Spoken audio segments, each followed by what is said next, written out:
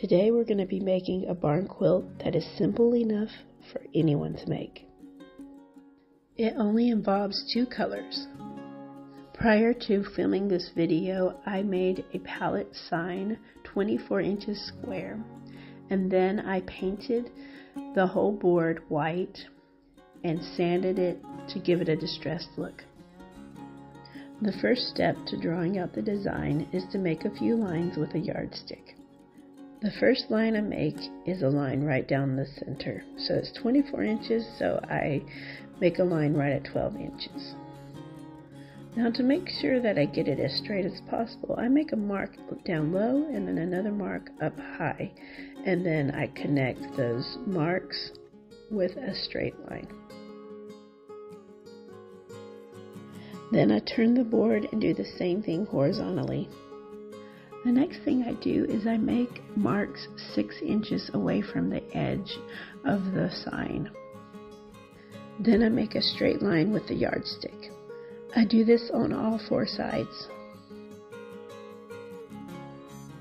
Now it's time to start painting. This time I use painter's tape to make things go even easier. Using the design, I place the painter's tape diagonally, meeting at the corners precisely, and I press down the painter's tape to make sure that no paint got underneath it. The reason I skip around is because I'm trying to avoid putting tape on wet paint. You could easily change this to any color that you would like.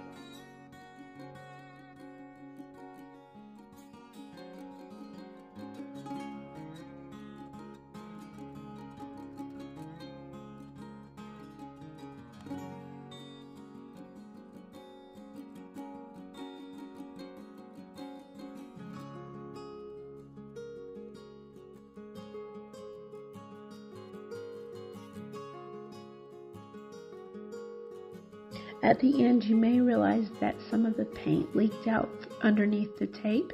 If that happens, all you have to do is take the paint that you used and touch it up. I always finish up my barn quilts with a clear coat to protect them. So here's the finished product. This is a super easy barn quilt. It didn't take me long at all to finish it. Anyone can do it. Thank you so much for watching.